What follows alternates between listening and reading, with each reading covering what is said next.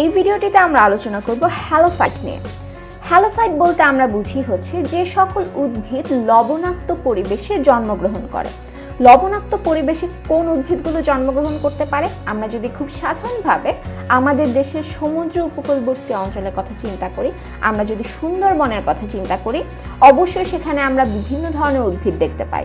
কিন্তু সাধারণ একটা ধান গাছের কথা চিন্তা করে দেখো বা একটা আম গাছের কথা চিন্তা করে দেখো, তারা কি সে সকল অঞ্চলে বাঁচতে পারবে? পারবে না। এমনকি সেই সকল অঞ্চলে কিন্তু বিশেষ ধরনের ধান চাষ হয়। সব ধরনের ধান কিন্তু চাষ করা সম্ভব না, কারণ সেখানে এত বেশি পরিমাণে লবণ থাকে যে গাছগুলো মারা যায়। তাহলে এখন প্রশ্ন হচ্ছে সুন্দরবনের গাছগুলো কি করে বেঁচে রয়েছে? কারণ সুন্দরবনের গাছগুলো হচ্ছে হ্যালোফাইট ধরনের, তারা অভিযোজিত হয়েছে সেই লবণাক্ত পরিবেশে বেঁচে থাকার জন্য। এখন আমরা দেখব হ্যালোফাইটের বৈশিষ্ট্যগুলো কি কি। প্রথমে আসি, হ্যালোফাইটের যে কাণ্ড এবং পাতা রয়েছে তারা রসালো ধরনের হবে। রসালো ধরনের হওয়ার কারণ হচ্ছে তারা তাদের ভেতরকার যে সকল পানি রয়েছে সেই পানিটাকে তারা শোষণ করে জমা করে রাখার চেষ্টা করে। বাহিরে যে সকল লবণাক্ত পানি রয়েছে তাদের মূলের বাহিরে চারপাশ জুড়ে, সেই অঞ্চলগুলো থেকে তারা শুধু পানিটাকে তাদের দেহের ভেতরে নিচ্ছে এবং অতিরিক্ত লবণ যেটা প্রবেশ করে ফেলে সেই লবণটাকে তারা বের করে দেয়। বের করে দেওয়ার মাধ্যমে তাদের দেহের মধ্যে শুধুমাত্র তাদের প্রয়োজনীয় পানিটাকে তারা জমা করে রাখতে পারে। তাদের মধ্যে শ্বাসমূল থাকে। শ্বাসমূল সম্পর্কে আমরা যদি আরেকটু জানি তাহলে বুঝতে হবে যে শ্বাসমূল হচ্ছে এক ধরনের মূল, যেই মূলটা লবণাক্ত উদ্ভিদগুলোর ক্ষেত্রে বায়বীয় মূল হিসেবে কাজ করে। আমরা যদি এই চিত্রটা দেখি, চিত্রের মধ্যে দেখতে পাচ্ছি এখানে একটা উদ্ভিদ রয়েছে এবং উদ্ভিদের চারপাশ জুড়ে মাটির ভেতর থেকে কিছু লম্বা অংশ বের হয়ে আছে। এই জিনিসটাই হচ্ছে শ্বাসমূল। এই শ্বাসমূলগুলোর নিচে দিয়ে ছোট ছোট মূল রয়েছে, যেই মূলগুলো হচ্ছে মাটির ভেতরে তাদেরকে আটকে রাখতে সাহায্য করে এবং উপরের দিকে যে লম্বা দণ্ডাকৃতির অংশটা রয়েছে তার উপরের দিকের অংশগুলোতে ছিদ্র থাকে। এই ছিদ্রগুলোর ভেতরে তারা অক্সিজেনকে জমা রাখতে পারে। তারা পুরো বায়ুমণ্ডল থেকে ধীরে ধীরে অক্সিজেন গ্রহণ করে এই শ্বাসমূলের দ্বারা। এখন প্রশ্ন হচ্ছে কি কারণে এই ধরনের ঘটনাটা ঘটছে? কারণ তাদের মাটির ভেতরে যে সকল মূল রয়েছে সেখানে লবণের পরিমাণ অনেক বেশি। লবণের পরিমাণ বেশি হওয়ার কারণে কোনো ধরনের গ্যাসীয় আদান প্রদান সেখানে করা খুব কষ্টকর হয়ে যায়। অক্সিজেন হোক বা কার্বন ডাই অক্সাইড হোক, সেজন্য তাদের এই ধরনের মূলটা সবচাইতে বেশি সাহায্য করে। তো এটা হচ্ছে তাদের যেই শ্বাসমূল সেটার কারণ এবং শ্বাসমূলের বৈশিষ্ট্য। এরপর রয়েছে তাদের প্রস্বেদন কম হয়। প্রস্বেদন কমানোর পেছনে কারণ হচ্ছে তাদের দেহে এমনিতেই লবণের পরিমাণ ধীরে ধীরে বাড়তে থাকে এবং তারা সেই লবণকে আবার দেহ থেকে বের করে দিতে থাকে। প্রস্বেদন যদি বেড়ে যায় তাহলে তাদের দেহের ভেতরের পানির অংশটাও কমে যাবে, ফলে তাদের দেহের ভেতরে যে লবণগুলো রয়েছে তাদের ঘনত্ব বেড়ে যাবে।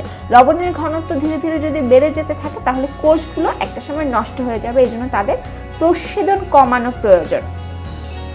এরপরে রয়েছে তাদের জরায়ুজ অঙ্কুরোদ্গম হয়। জরায়ুজ অঙ্কুরোদ্গম বলতে বোঝায় যখন কোনো একটা উদ্ভিদের যেই ফল রয়েছে, ফলের ভেতরে যে বীজ থাকে, সেই বীজ থেকে যে অঙ্কুরোদ্গম হয়ে নতুন একটা ভ্রূণ উৎপন্ন হবে, ভ্রূণমূল, ভ্রূণমুকুল তৈরি হবে, সেই জিনিসটা উদ্ভিদে ঝুলে থাকার সময়ই তৈরি হয়ে যাবে। যেমন এই চিত্রটার ক্ষেত্রে আমরা যদি দেখি তাহলে দেখতে পাচ্ছি গাছের ডাল থেকে ফল ঝুলছে এবং ফলের নিচ দিয়ে আমরা দেখতে পাচ্ছি যে মূলের মতন একটা অংশ বা ভ্রূণমূল বের হয়ে গিয়েছে।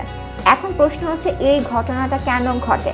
এই ঘটনা ঘটার পেছনে প্রধান কারণ হচ্ছে এই উদ্ভিদটা থেকে যখন শুধু ফলটা মাটিতে এসে পড়বে তখন সে অতিরিক্ত লবণাক্ত একটা অঞ্চলে এসে পড়বে, এই ফলটা নষ্ট হয়ে যেতে পারে, সে অঙ্কুরোদ্গমের আর সময় পাবে না। এমনকি জোয়ার ভাটার যখন টান আসবে তখন সে আসলে ভেসে ভেসে সমুদ্রে চলে যাবে। সে মূল গজানোর আগে সেই স্থান থেকে সরে গিয়ে নষ্ট হয়ে যাবে। কিন্তু যদি উদ্ভিদের ডালের মধ্যে থাকা অবস্থায় তার একটা মূল গজিয়ে যায়, তখন সে যখন মাটিতে পড়ছে তখন তার এই মূল মাটির ভেতরে প্রবেশ করে ফেলে।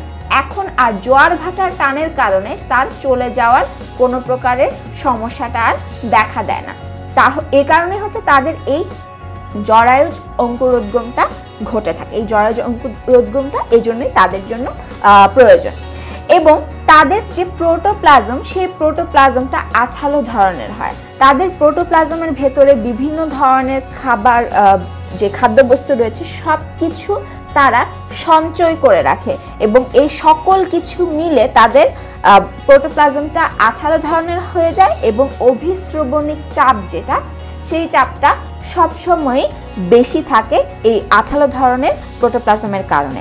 এবং একই সাথে আরও কয়েকটা বৈশিষ্ট্য বলে রাখি, তাদের যে উদ্ভিদ, সেই উদ্ভিদগুলোর আকারগুলো সাধারণত একটু ছোট ধরনের হয়, খর্বাকার হয় এবং তাদের যে এপিডার্মিস, সেই এপিডার্মিস বহু স্তর বিশিষ্ট হবে, কারণ তাদের প্রচ্ছেদনের হার কমানো প্রয়োজন, তাদের প্রচ্ছেদন কম থাকে, তাই তাদের এপিডার্মিসও পুরু স্তর বিশিষ্ট আমরা দেখতে পাই। তো এটাই ছিল হচ্ছে হ্যালোফাইটের বৈশিষ্ট্য। এবং হ্যালোফাইটের উদাহরণ হিসেবে আমরা বলতে পারি সুন্দরী গাছ। সুন্দরী গাছ সম্পর্কে আমরা সবাই শুনেছি, সুন্দরবনের প্রধান উদ্ভিদ যেটা। তাছাড়া সুন্দরবনে পাওয়া অন্যান্য যে সকল উদ্ভিদ রয়েছে যেমন কেওড়া, গরান, এই সকল উদ্ভিদই আসলে হ্যালোফাইট ধরনের।